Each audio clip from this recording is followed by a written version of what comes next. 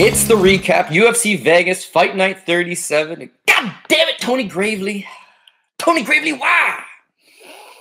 Anyways, we're going to have to get through this. Tony Gravely. We're going to get through this, of course, like we always do. 14 fights to choose from. Top ticket did hit, so not the end of the world, but the what ifs. The what ifs. The 2 more seconds. Anyways, we're not going to start there. We're going to start right at the bottom. I know I tend to ramble on these, and YouTube, for whatever reason, cut me off after an hour the last time. So I'm going to set a timer. And we're going under an hour. 14 fights, so let's jump right into things. Hannah Goldie, Emily Whitmire, right off the top. Had a bunch of people messaging me saying Emily Shitmire. And although hilarious, we had to see how this one plays out. And 100%, they were right. You were right. You messaged me, Emily Shitmire, right on. You got this one right. You would think someone gets armbarred from guard, and then that's something you got to go back in the gym and improve on. I mean, BJJ is... You just don't see arm bars from guard, right? In men's MMA, you never see it, right? There has to be some type of positional setup. A lot of guys like to set it up on top, right? Even if you're going to set it up on bottom, you know, you latch onto this thing. You got to create a scramble, go belly down. Very few fighters just allow themselves to get caught by it. When she's been caught before, 2 fights back against Polyana Viana, you would think it would just go back to the drawing board and learn how to defend the arm bar from guard. At the very least, improve your overall skill set. And I think that's one key issue with Emily Whitmire is that she appears to have not improved her skill set whatsoever. Every fight we assume there's going to be improvements. I am particularly bad for this. I assume there's going to be some improvements, largely because she's full-time at Extreme Couture. She's got a great coaching staff. She's in the gym full-time. She's gaining experience in the UFC. But no, it just does not translate. This is now a 3-fight losing streak for her. I would say she's officially released from the promotion. She's, I believe, now 4-5 overall as a professional.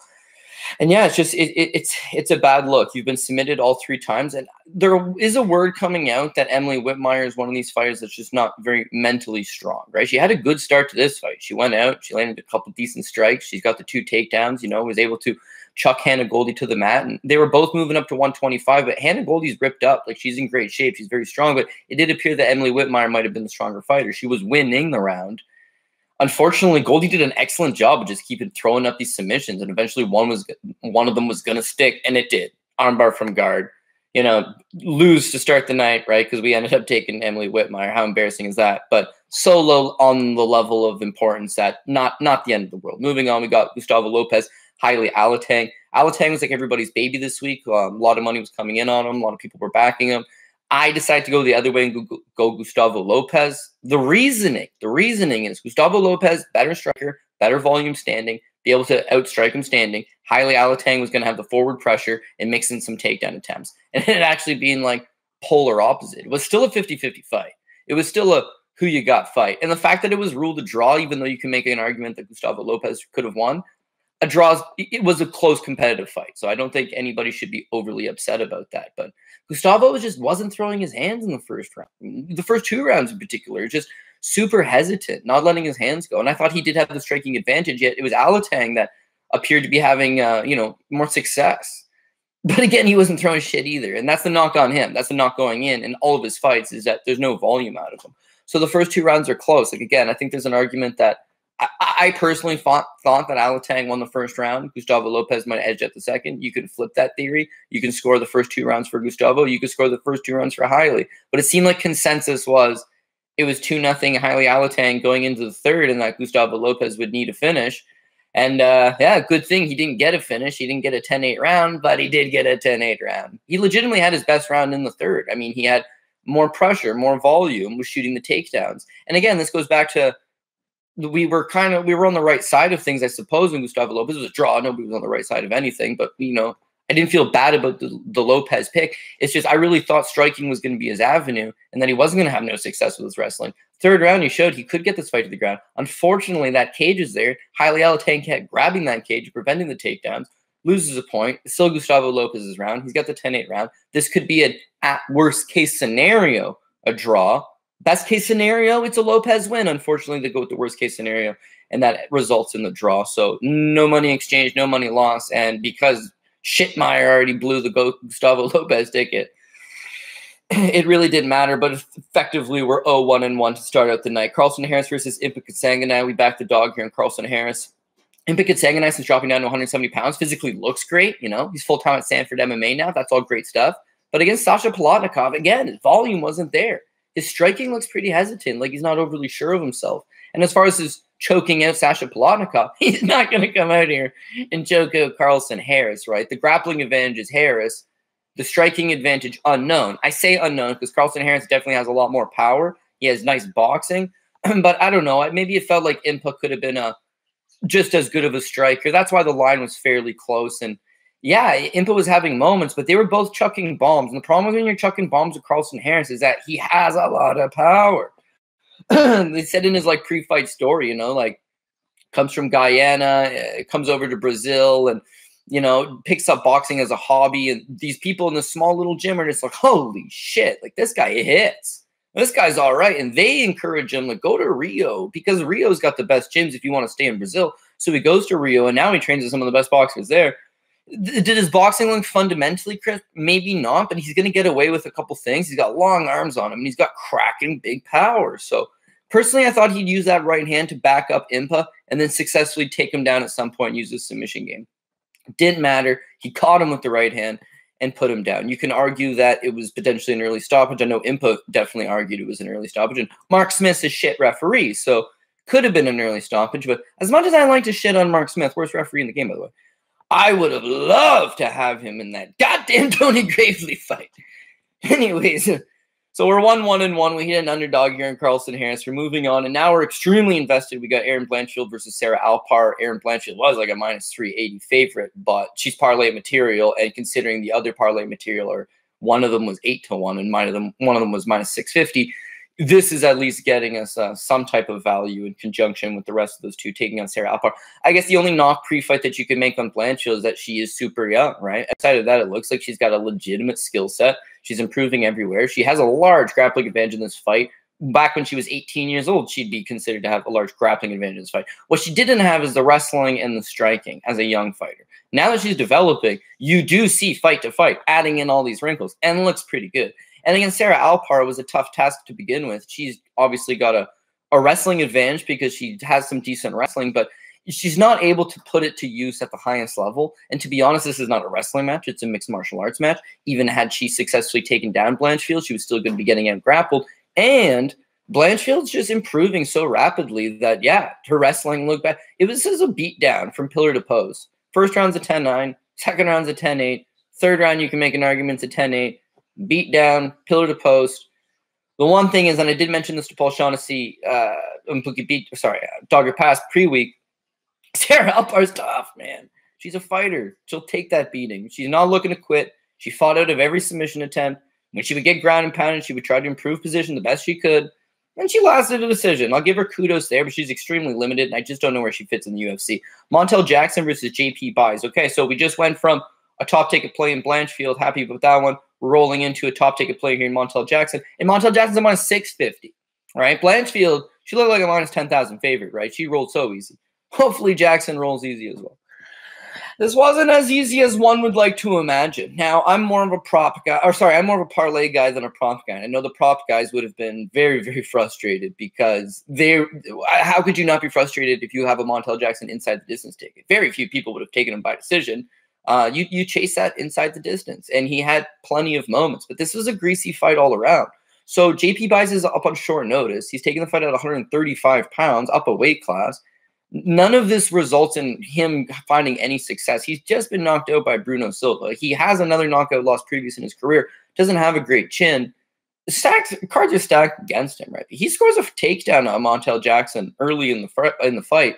It's like, okay, you know, everyone kept saying about how good this kid's wrestling was, and he showed none of it against Bruno Silva. Scoring a takedown on Montel Jackson, not a wrestler, but all the same, right?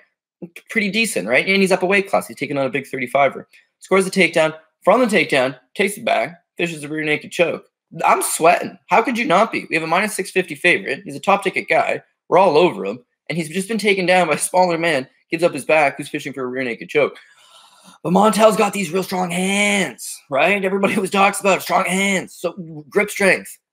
And whenever he wanted, he just kind of, his chin wasn't even buried at one point, but he was able to just hand fight and always have the advantage, right? Because he's got them strong hands.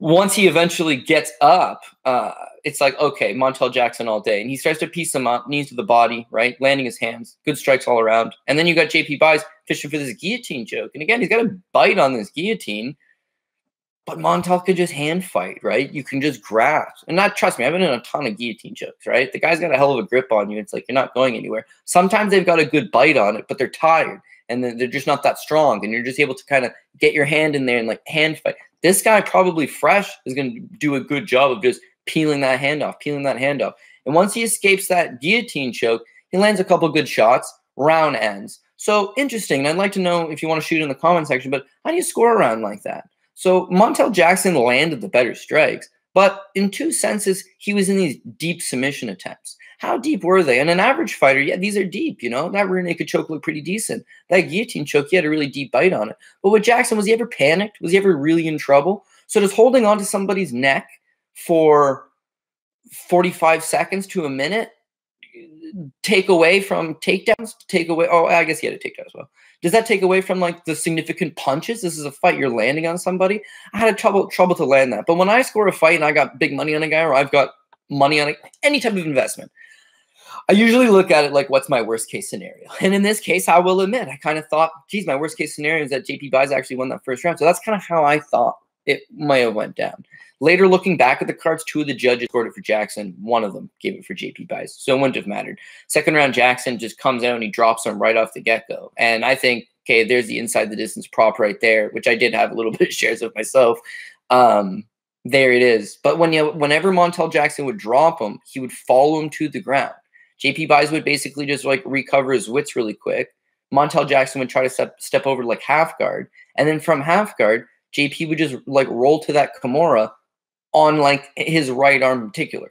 So he's not trying to submit him with this Kimura. All he's trying to do is hold that right arm in place so that Jackson can't just smash him with it. Because now Jackson's got his right arm wrapped up. His left arm's going to be on the far side. Can't land anything on the far side, right? He's just wrapped up. And so the fight would then get back standing. Montel Jackson would hit him twice. He would fall over again. And then Montel Jackson would just follow him to the ground. And he would just go back to the same position. So it was frustrating to watch. You feel like if the fight just stayed standing, eventually the ref would have just mercy killed it and been like, dude, you've been dropped 6 times. Like, just drop him. And remember Mark Hunt? You know, OG fans know Mark Hunt. Some of the newer fans might not remember him. He just blast the guy and turn around and walk away because of his kickboxing route. And sometimes the ref would just stop and look and just wave it off. Montel could have done that, but he'd pursue him to the ground and would cause JP to fight for his life. In fighting for his life, he just goes to a neutral defensive position to try to regain his wits, and it would just kill time off the clock. So Montel Jackson scores 4 knockdowns in this fight. They said it was a bantamweight record. The previous record was 3. He goes and he eclipsed that, and yet still doesn't walk away with a finish victory. So if you're Montel Jackson, you're his supporters are in the UFC, it is a win, and it is an impressive win. He looked good. But you're a minus 650 favorite over a guy coming up a weight class, fighting on short notice, and been knocked out by a 25er in his last fight, not known for his durability. Maybe it takes a little bit of the shine that you went to decision with him. It might take a little bit of the shine. And if you JP Buys, you definitely give him another fight. Definitely give him another fight. Because one, he should be at 25. I think we know that by now. The wrestling did look good in that one little spurt. His cardio looked on point. Every time he'd get dropped, he'd get up. And he'd try to make something happen. The problem was he couldn't make anything happen because he wasn't a good striker. And he's taking on Montel Jackson. But he was swinging. He was throwing some leg kicks. He had some bounce to him. And then he'd get hit and he'd floor it over. His problem is his chin. And it doesn't matter, UFC, I think they should give him another fight back at 25. It doesn't matter who he fights. He's athletic. He's got some talent. He's got some great wrestling. But he's fucking chinny. And that's going to be a problem for him for the rest of his career, I believe. So there's always going to be a buyer, even though he just lost a decision. It doesn't matter. There's going to be a problem there going forward. And think about the damage he just incurred, even though he didn't get knocked out. Zhu Rong versus Brendan Jenkins. Zhu Rong's another one of these Aaron Blanchfields. He's super young. The difference is Blanchfield hasn't shit in a pie already, so there's like more confidence in her. She seems to be going in the right direction, whereas Zhu Rong just looked awful against Kazula Vargas in his debut. On tape in China, this kid looks like he's got the goods, you know? He's already got 20 professional fights, and he was 20 years old. I mean, it's pretty crazy. Debuts in the UFC, a lot of fanfare, but it's just like, man, he's too young, and he gets a lot of these finishes. So against Vargas, he's just gun-shy. He just stood there, he stared right at him, didn't let his offense go, didn't look comfortable. even when Vargas starts slowing in the third round, the kid looked really hesitant, drops the fight, bad performance. And as a result, there's like a universal fade here going on for Zhu Rong. So initially people are looking to fade him. He gets a short notice replacement in Brandon Jenkins. And people don't seem to care. People don't seem to care. They're still like, you know what? It's an auto fade, so they're in on Brandon Jenkins. Now, I got Zhu wrong. The issue is that he was a 3-1 favorite. That's what they opened up this Jenkins line at, and it did seem a tad bit little heavy, right? He did shit in the bed big time against Vargas one fight prior. He's still only 21 years old, but he left the UFC performances due in China and went down to American Top Team. And I don't know if that was the key difference for his sophomore outing, if it wasn't some big crowd, or, you know, just more experience. But he looked like $1 million, man. He looked as good as a 21-year-old MMA fighter could ever look, you know, in this spot. Like, he did awesome. He looked tremendous. Went out there, did exactly what he needed to do. His striking looked solid. Jenkins is one of these guys that call him, you know, the human highlight reel for a reason. He just throws a lot of, you know, spinning back fists and flying knees and spinning elbows and just very awkward, hard-to-time techniques. But Zhu Rong just chewed him up standing. He chewed him up. If Jenkins didn't have a cast iron chin on him, this thing's done in the first round. The fact that he does have a cast iron chin on him allows him to get some rounds. Now, I had the Zhu Rong over 1.5, and we got the Zhu Rong Jenkins over 2.5. So the props that we officially went with, yeah, so we've got, I think it's a minus 155 on the over 1.5 and a minus, and it was a plus 155 on the over 2.5. I just want to bring it up. Fucking, you think I'd have already this preset, right? Especially because I'm on a running timer. What time are we at right now? I guess it doesn't really matter. Anyways, we were the over 1.5, the over 2.5. We got plus money in the over 2.5. It was like plus 155. And I'll tell you straight up, the only reason we went with that and we didn't take a Zhu Rong by decision and we didn't take a fight goes the distance is looking back at Brandon Jenkins. His pro losses are Nick Compton by decision. This Tweety was a submission, whatever. That was 6 years ago. Carson Frey decision, Damian Hill decision, Jeff Peterson split decision, Robert Watley decision, Mike Breeden flying knee third round. Third round, he gets caught with a flying knee. So he looked to have a good chin on him. But boy, oh boy, did he have to put it on display. Because Zhu Rong absolutely tested it. And again, I think he looked very, very good. Got the takedowns when he needed to. Got a stoppage with 25 seconds left. And that's kind of the difference between a guy like Zhu Rong and a guy like Montel Jackson, right? Zhu Rong's got this guy hurt. He's working him over. And when he gets this guy on the ground, he's relentless and he's punching and he's going for it. And your corner would tell you there's a minute left or there's 30 seconds left. In this case, there's 25 seconds left. And you just keep punching and you go for it and you win. And the UFC says, damn, we like this guy. And they're excited to set you up for a bigger fight next time out. Montel Jackson didn't do that. He sat with his fucking arm in a rinky-dink Kimura and complained to the ref his fingers are in my gloves, which they probably were, but good. This is good stuff from Zhu Rong. I hope that they just keep matching him up soft because he's so young, but he looked like he could be a legitimate prospect. And if he continues to stay stateside and train with the best guys in the world and doesn't end up with one of these, he's just shop worn by the time he's 25, I'm excited for this kid a lot. Raquel Pennington versus Pannie Kianzad. This fight, honestly, in my opinion, could have gone either way. It seems like everybody was saying Raquel Pennington, but first round Pannie Kianzad, she outstrikes her. She lands a better volume. I think most people universally agree that it's Pannie Kianzad first round. Second round, Raquel Pennington does exactly what we knew she'd be capable of doing. She just makes it rugged. You know, she's got a very like Lauren Murphy-esque style. I guess Lauren Murphy has a Raquel Pennington-esque style. You know, Raquel's kind of the OG of doing it, but just backs you up and brawls with you. And it does not work at the highest level, right? She has not proven to beat an Amanda Nunes or Jermaine Durandamy, and that's okay. That's okay. But mid-level or low-tier high-level, yeah, it works. It works very well. And Raquel Pennington uses it extremely effectively. She just made this a brawl and a grind against the fence. So third round, I'm assuming it's going to be Pennington. And maybe it's body language, right? It looks like Pennington's still crashing forward. It looks like Pannie's tired. Raquel's letting her hands go. But Pannie's landing the better shots.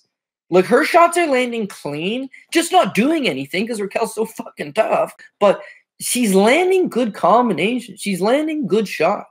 Raquel, meanwhile, just takes them and bulldozes forwards and wings a couple shots. And listen, forward pressure, body language, willingness to scrap, and showing zero respect for anything that your opponent hits you with, that looks good to the judges.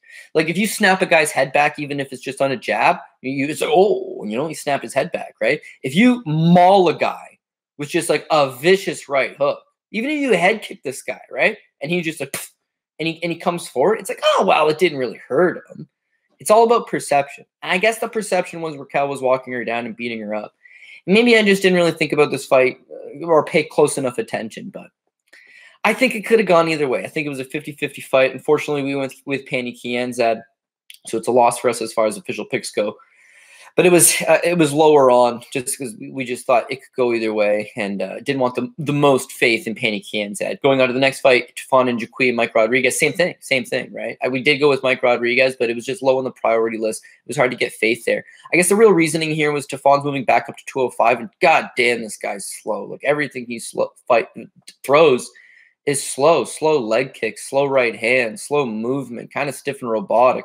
Just there for the jab all day. And Mike Rodriguez, 6'4", slow Mike, big reach on him. You know, he's going to probably be able to pop out the jab. He's probably going to be able to keep him at bay with the kicks.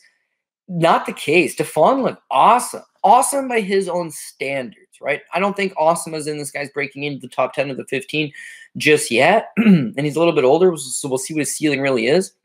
But awesome in the sense that he moved back to 205, and maybe it's better weight cut, maybe it's more energy. He did look a lot faster. His footwork did look much improved. His volume was much improved.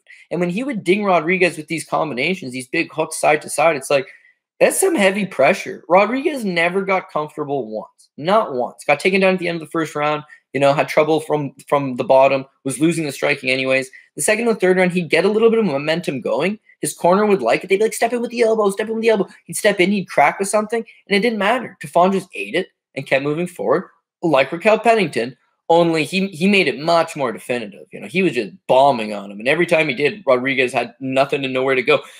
It's a tough setback for Rodriguez, he's got a lot of bad luck in the UFC. This was not necessarily bad luck. He was just a lesser skilled man, and he was fighting in a small cage, and Tafon looked awesome. But, you know, the Ed Herman fight could have been his, and it wasn't. The Daniil Marquez fight, he got smothered up, and now a loss to Tafon and Njoku. He's on a 3-fight losing streak. I would like to see the UFC bring him back one more time and give him a pure striker, but they just did. They just gave him a fight against a pure striker where he should have shown off his striking acumen, and it wasn't there. And as they mentioned, I think he's been taken down 23 times in the UFC, and he's never scored a takedown. So he's got like the worst wrestling on paper in the division, right? So we know that wrestlers will eat him up all day. So you got to match him up with these strikers, and strikers are going to eat him up all day. Dong Jung knocked him out in like a minute, and in this case, Tafon Njoku was supposed to be slow, and he's coming up a weight class.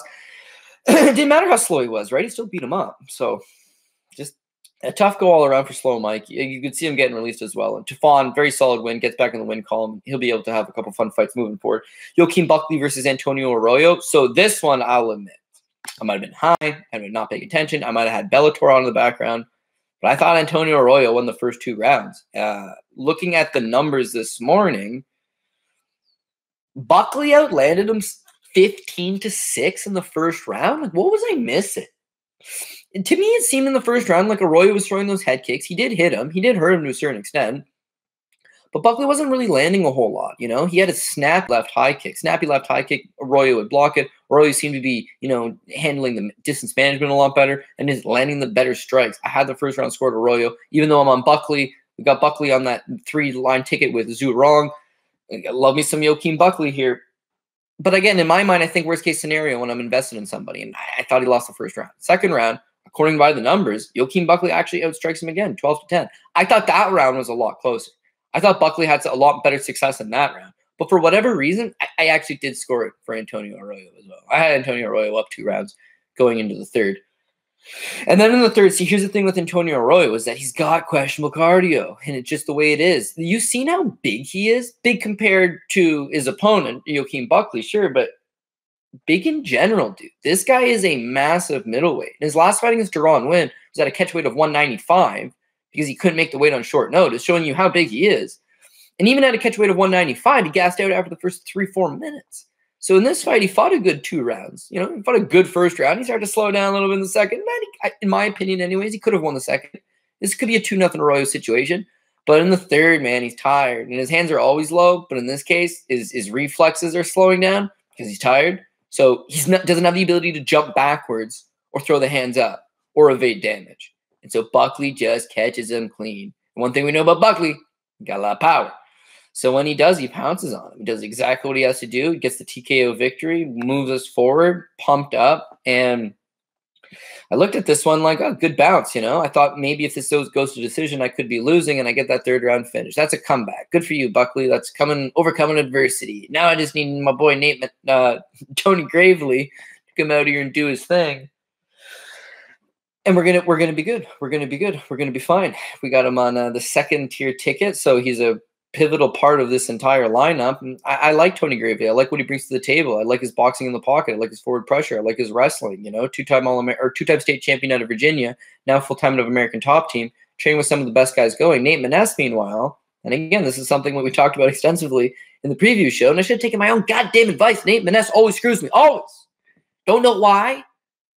He's my kryptonite, man. He really is. This is now the third time, so it's not like, you know, I don't got a reverse Vince Pichel like Paul Shaughnessy got, right? But yeah, no, Nate Maness finds a way to screw me. And in his first fight against Munoz, I thought he lost. The judges gave it to him. In the second fight against Sanders, he's getting beat up the first 3-4 minutes. But he comes back. He takes Sanders' best shots and lands that counter right. When he lands his punches, he does a lot of damage. He's heavy-handed. Once he gets Sanders' respect, Sanders starts to try to shoot some wrestling, and now Nate's all over him. Nate gets the finish. Cost me on the Sanders fight. Okay, but Sanders always another one of these guys just get bad reads on. Tony Gravely, don't let me down. This is where MMA it's just like any other sport that you're betting, right? You could be up 6-0 in a baseball game, bottom of the 8th, you're looking good, and all of a sudden the team comes back. You could have the over-under, and you're looking good, and then the fourth quarter of a football game, you know, they put up 30 points. Like, there's always these bad beats that can happen on a whim. Your read could be great. You were on the over-under, and you were totally right until, I don't know, 2 of the 3 cornerbacks all got injured in some, you know, stretch of unfortunate events, and now nobody's able to cover these wide receivers. Like, anything can happen. In the Gravely situation, yeah, it's a bad bounce, man. It's a bad bounce. In the first round, he's moving forward. He's definitely backing up Nate Maness, just like we thought we would do. He's got the faster hands. The problem is that he never moves his head all that much when he steps in and throws combinations. And he loves to throw his combinations. And even the commentary team are like, sometimes as a wrestler, you fall in love a little bit with the hands because you score these big knockouts. And it did feel like Gravely wanted to specifically mix it up with his hands. But I won't discredit him. He did try to work in the wrestling numerous times. Problem is, he couldn't get Nate Maness down. Maness is big, dude. Nate's a big boy for this weight class. And whereas his wrestling's okay, his okay wrestling mixed in with his size, he stuffed out Gravely's attempts on every time. So it caused Gravely to have to brawl. I thought Nate was winning the first round until maybe, 20 seconds left. Gravely starts to have some moments. Gravely starts to back him up, and then 10-second clapper. And I'm thinking Gravely's just going to rush in blind, I think. You could see it in him. You could see he wanted to do something to end the round. And when the 10-second clapper went, he's just bouncing. He just steps in with a hell of a right hand. Boom. Blast Nate. Nate drops. There's probably 4 seconds left. Nate's out when he drops. You can watch this thing on slow motion. He gets smoked. He drops. Sack of potatoes. Hits the ground. His back hits the cage. And he eats like another short shot to the top of the head as he's sitting down, and it half wakes him up. And all it does is just hits him, causes him to regain some type of sense, and he just curls forward, where he's surely going to eat 1 or 2 more punches and this thing's getting waved off, and the bell rings.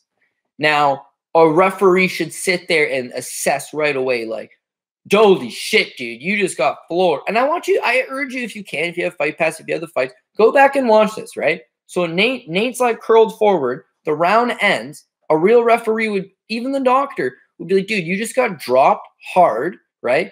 Your head hits the back of the cage. You eat at least 1 follow-up shot. You're saved by the bell. Everybody knows this is saved by the bell. Everybody knows this should be a 10-8 round because even though he was doing some good work in that first, this is like as close as a finish as a finish could get. The referee looks at him for a second and turns around, back turn to him, and just walks away. And Nate just sits on the floor. Like, what a shitty ref, man. You're not going to go over and check this guy? Even if, don't wave it off. I'm not complaining sour grapes say this should have been stopped. At least go check on the guy. He stands up, his corner brings him over, and they're just like, you got to bounce it out. You got to bounce it out. And he just stares at them. He can't move. There's no bounce to him. He might not even understand what the hell the guy just said to him. But Nate Maness is a fucking warrior from Kentucky. And I'll tell you what, boy, this guy recovered in that 1 minute between rounds. Oh, man. He recovered between rounds, man. He came out and, like, he looked a tad bit stiff for the first 30 seconds. He ate a left hook that partially kind of caused him to wobble. And then he fully regained his senses. And then Gravely tried to take him down. But shit, the guy's takedown defense stood up again. And now he's got to now he's regained his focus. And now Gravely steps in to throw these stupid blind ass in the pocket exchanges. And the longer you fight that game plan, the more you're touching fire. And whereas it almost worked in the first, it could go south the same way. He gets clipped himself. He topples over. He eats a few ground and pound punches. He looked like it was a good stoppage as well. He wasn't defending himself. Head curled down. Huge comeback. I can't take anything away from Nate Maness. And what do I do? What do I do? Do I bet him next time? Probably loses if I bet him next time. But you also have to realize that we're a second. We're maybe 2 seconds away from not even having this discussion and just being like, sick. Tony Gravely look legit. Top 15 bantamweight. Excited to see what's from him next. Sky's the limit. Super talented. Yeah, this guy's got a low ring IQ, man. And the wrestling not that good, dude. He couldn't take Nate down at all. And, yeah, his striking, he's got power, but he's not setting it. Now, it's an afterthought. That's sport and life is a crazy bitch, man. It can take a quick left-hand turn. UFC 266 is coming up fast, and DraftKings Sportsbook, the official sports betting partner of the UFC, has a knockout offer for this weekend's fights. DraftKings is offering new customers $150 in free bets instantly if you bet just $1 or more on any fight before the main event. That's right, bet just $1 on any fight at UFC 266. DraftKings Sportsbook will give you $150 in free bets instantly. And don't worry, if MMA isn't for you, DraftKings Sportsbook offers pretty much every other sport, football, golf, you name it, they more than likely got it. And of course, it's safe, secure, reliable. And the best part is you can deposit and withdraw your cash whenever you want. Don't miss out on the action at UFC 266 with DraftKings Sportsbook, the official sports betting partner of the UFC. Download the DraftKings Sportsbook app now and use promo code DOP when you sign up to receive $150 in free bets instantly if you bet $1 on UFC 266. That's code DOP to receive $150 instantly only on DraftKings Sportsbook. Must be 21 years or older, New Jersey, Indiana, or Pennsylvania only, new customers only, winnings paid out on site credits. Restrictions apply. See DraftKings.com/sportsbook for details. Gambling problem? Call 1-800-GAMBLER or in Indiana, 1-800-9-WITH-IT. And that's just like such a mad bummer because we come up and we got Arman Tsarukyan versus Christos Giagos now. And like we're all in on Tsarukyan, but it just feels so shittier now because Gravely Maness. The highs and lows, my friends, the highs and lows. But we got Tsarukyan. Tsarukyan's a top ticket play. He's parlayed with Blanchfield and Montel Jackson, so we do need him to hit. And I always say your top ticket is your highest investment. The other stuff, we're looking for the big hit. We're looking for the big score. We're looking to turn a few dollars into a handful of dollars, a bunch of dollars. And you want a little action on every fight on the card, even if it's small action. So you spread it out. But we really need this top ticket. Unfortunately, we had Gravely on the second ticket, and it would have came together so perfectly as well. We could have hedged out because you had Smith in the main event, and then you had Zhong, whatever you want to call him. You had Wrong, and you had Buckley on the third line. So it would have set us up to we're going into the main event with 3 tickets in play, the highest which being a plus 650, right? All good stuff, and a hedge out opportunity, which you would not even have taken. A second or two cost you. It's the difference. So anyways, we're all in on Tsarukyan. How much more could you want from him? He looks solid. He looks solid. I guess he pulled Christos Giagos kind of on top of him. Christos Giagos ended up on top. Giagos has got some decent grappling, but kudos to Tsarukyan. He just got back up, got back up. You've seen where his striking is improving a lot. A lot of people were talking about he's a decision guy. He's, another Khabib in the sense that he's just going to take you down. Another Islam Makhachev is going to take you down. He's going to grind you. He's going to hold position. He's not going to let you up, and he's going to chip away with ground and pound. He's more of a decision guy, But you can see he's still so goddamn young. He's like 24 years old. So he's making a lot of improvements, and he does have big power. And with Giagos, he's flimsy at times. He's an excellent hammer. You watch Christos Giagos fight, and he's on top. He's shooting takedowns. He's out muscling you. He is an excellent workhorse. He's on the receiving end. He's the nail. he does fold up. He does get a little flimsy at times. And Sorokin's a 9-1 favorite. Why? Because Giagos is not going to be able to take him down. And even though he ended up on top, it proved to be true. He couldn't hold him down. And as soon as this thing got standing, not that Arman was some great striker on paper coming in, but he was a better striker, and he showed off a lot of improvements. He hurts Giagos. He puts him away. This is great because even though we just lost this Tony Gravely thing, still so frustrating. We also had the Arman Sarukian inside the distance at plus 160, so that hits, softens the blow a little bit. This also seals the top ticket for us, so we're happy. We cashed that money at least. And then the rest of the card, we on the parlay side of things, we don't have a ton of investment, but you know, Anthony Smith would have been our most confident guy that still would have been on the ticket. So if you want to reinvest on him, you could have. If not, you could have walked away. Doesn't matter. Baum versus Lipsky. This is a bad move on my part. Partially, Baum's coming off a year-long absence. She didn't look good. The tape that I had watched on her, she looked okay.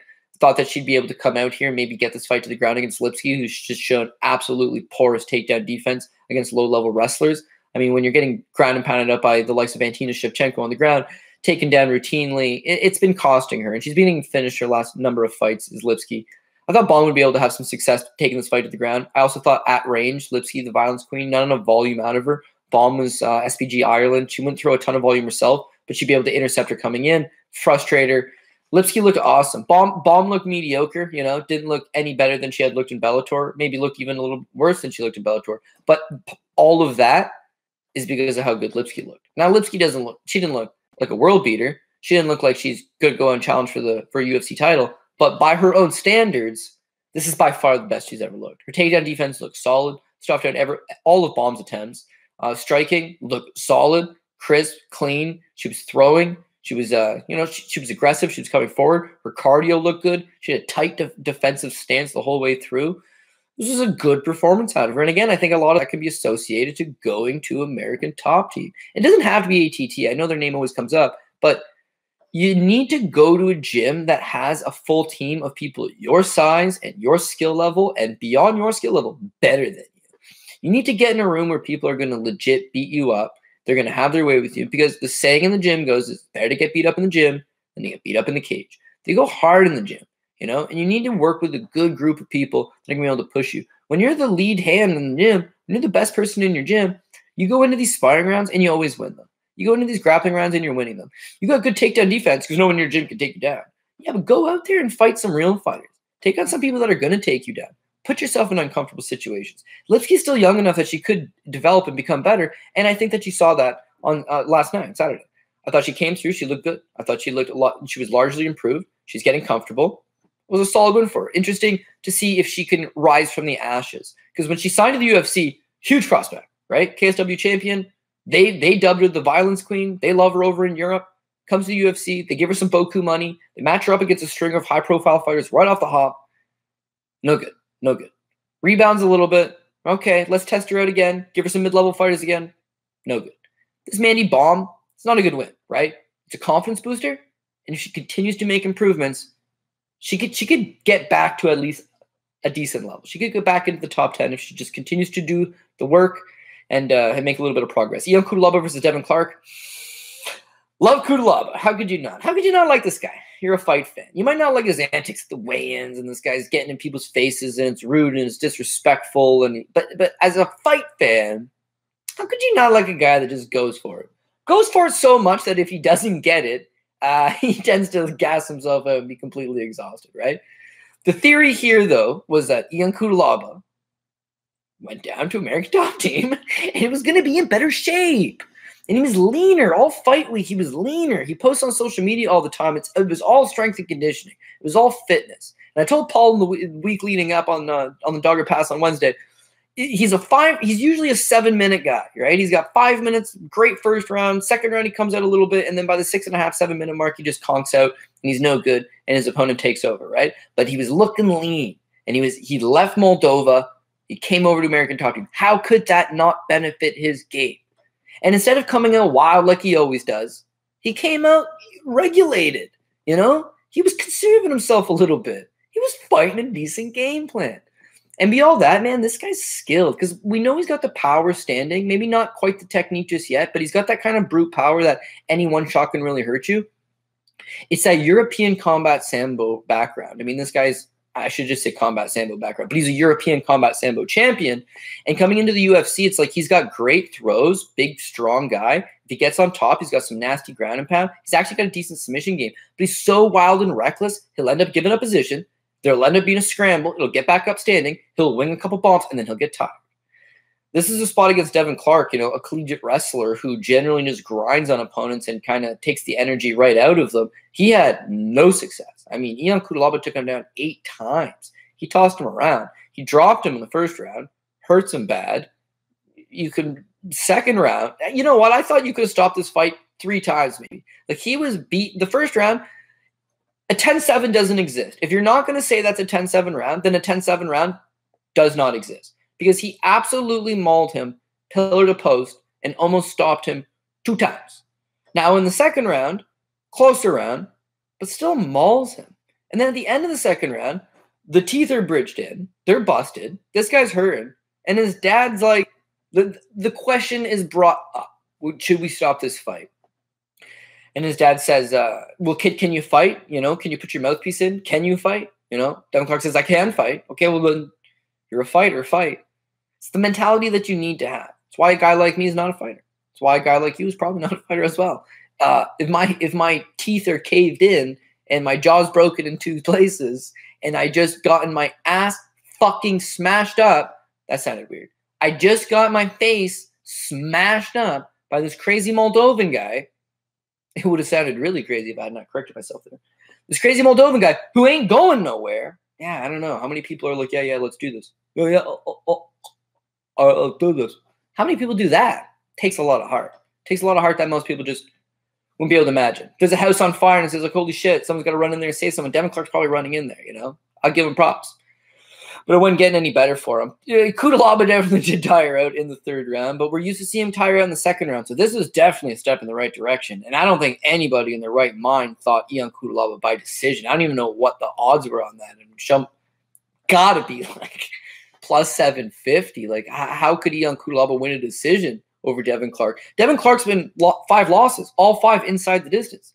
Cutelaba, all he does is win inside the distance. No one would have thunk this.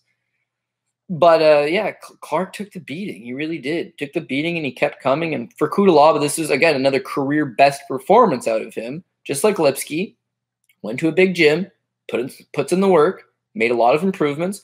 And interesting to see where he goes from here, for sure. I mean, he's fought in world-class guys already, like Ankalaev, Jared Cannonier, Glover Teixeira. He's fought in some world-class guys, come up short. But that was him wild and raw and training in a small training room. Imagine him a little bit older, a little more seasoned, a little more technical, big room, getting better, improvements. He's going to be able to hang with those top 10 guys. And at the very least, you see his name on the contract and you got to fight this guy? Oh, man. Who wants to sign the bout agreement and fight him? He just took down a wrestler 8 times. He's so strong. He's got big striking. He's got big power. He's wild. He's reckless. I could beat him, but at the very least, I might be going to the hospital with the guy. Like, it's not going to be easy when you take on Ion Cutelaba. And then moving on to the main event, we got Anthony Smith versus Ryan Spann. Anthony Smith, I discussed it in the show. I wouldn't like betting this guy as a favorite because he's that underdog, and he's that underdog that always keeps coming. But again, I think you talk about the heart of a fighter and the desire to winning, the willingness to win. Well, the one thing that's cool about Anthony Smith is a lot of the times that he's picked up these big victories, they're in fights where he is losing. He'll drop a first round, he'll drop a second round. In the 3rd round, he brings it on strong. Now, as far as him being chinny, not chinny at all. I mean, he went 5 rounds with John Jones. That means nothing. People go 5 rounds with John Jones all the time now, but Glover needed like a massive, mauling, a criminal mauling to put this guy away in the 5th round of a fight. And Thiago Santos hit him in the body. Those are the only 2 times he's been finished by strikes in the last 11 years, 10 years. So not chinny. Even if Ryan Spann puts it on him in this 1st round, he's going to be able to persevere. And Ryan Spann's got questionable cardio. He's not able to fight beyond the 2nd round. And whereas Cutelaba impressed me and Lipski impressed me, and a lot of these people have shored up their gas tanks, Spann, I don't know. He's a big boy. He's a 205, right? He's 6'4", I believe. 6'5". I think he's 6'5". His cardio is probably not going to get marginally better. Anthony Smith just needs to get out of this 1st round, and then 2nd, 3rd, 4th, 5th, it should be Smith all day. it was Smith right from the get-go. This was a clean performance. This was a clean kill, clean scalp. Smith did whatever he wanted. He drops him with the striking. His ground game was far superior. His cardio was far superior. He was confident. Smith's on a legitimate roll right now. I think when he lost to Jones, a fight that no one thought he should have got in the first place, he was just kind of like that guy that was there. He's like, this guy's not that legit. Glover, Paul and I fucking cashed huge on Glover because Anthony Smith was a minus 225 favorite, you know, cash big. Then he loses to Rakic. His days of being a leader are over. They bring him onto the ESPN desk, right? He does the Fox panel. He does a lot of commentating for the UFC. He's actually really smart. For a guy, this is no discredit, but like for a guy with 50 pro fights, like I'm not calling fighters puncher. I'm not saying anything like that. I'm just saying for a guy with 50 pro fights, very well spoken, you know, very smart guy, very good broadcaster. So I'm thinking his days as an elite level fighter are likely over. He's got a nice cushy desk job. He's fought for a title, come up short. He's on a 2-fight losing streak. He's not necessarily too old, but with 50 pro fights, his body's got to be shutting down. Those are all just like assumptions you would make on a guy.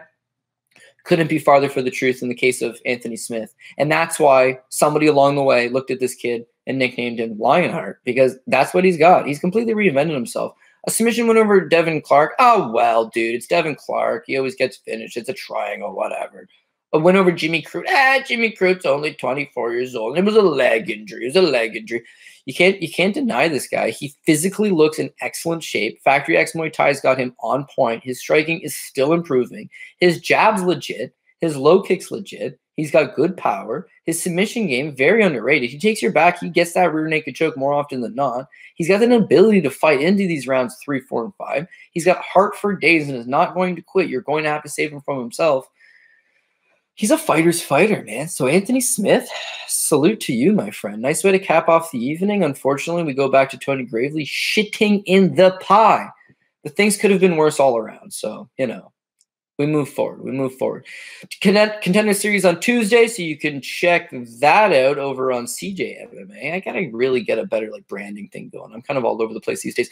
But the main thing is the grind never continues. I do my best to not fail you guys. Unfortunately, this could have been a lot sweeter, and a couple things made it not as sweet. So that's on me, not you. If you followed me, thanks. If not, you went a couple other directions. A lot of you guys hit. I know people reached out to me as well. DK looked pretty good. A lot of finish on this card. So you got the right lineup. It was a good opportunity to hit. And a lot of people kept it simple, went with the options that they liked best, and were able to turn it in the green. If you were in the red because of a guy like Tony Gravely, I'm really sorry. And hopefully we get the bounce going our way the next time. So we'll be back for UFC 266. Next week, huge card, and we've got a couple cool little announcements for that. If you're following the whole racehorse thing, think we're crushing it. I mean, I think there's like 8 slots left, maybe 7 shares left, but we will be gifting 1 share to a fan. Contest details will be given out on Tuesday's Contender Series shows over on CJMMA, and then of course Dogger Pass on Wednesday, and then I'm doing Propping You Up this week with Lock of the Night on Thursday. So tons of opportunity to get in on the action, but essentially, to give you guys so you can start your homework now, essentially, hit the PRP. And even if you don't hit the PRP, if you are the guy in the comment section of the tweet that goes out that has the most consecutive fights, you could go 11 for 12 on the card, but got 5 in a row. Tony Gravely screwed you and you got the rest of them wrong. Don't matter. You got 5. You got to hit them in a row, right? And if the highest guys got 8 or 9 or 10, that person can be gifted 1 share of the racehorse, which is $500 US, and it's a one-time fee for the year. So it's a value of $500, and you're not going to have a bill. You're going to get 1% of the racehorse, share in 1% of his earnings, share in 1% of his resale value if we move him at the end of the season, or you can reinvest that 1% and race him another season, right? See how he goes. Gotta see how things goes. We are definitely not buying the Tony Gravely of horses. Because what a heartbreaker that is. My God. Anyways, I'll leave you to it till the next time. Thank you to Mayo Media Network, as always, throwing me up the platform. And thank you to DraftKings Sportsbook. Love the support and couldn't be doing it without you guys. So thanks to everybody for viewing as well. And yeah, let's get it next time around. Take it easy. Oh, oh, oh. Oh.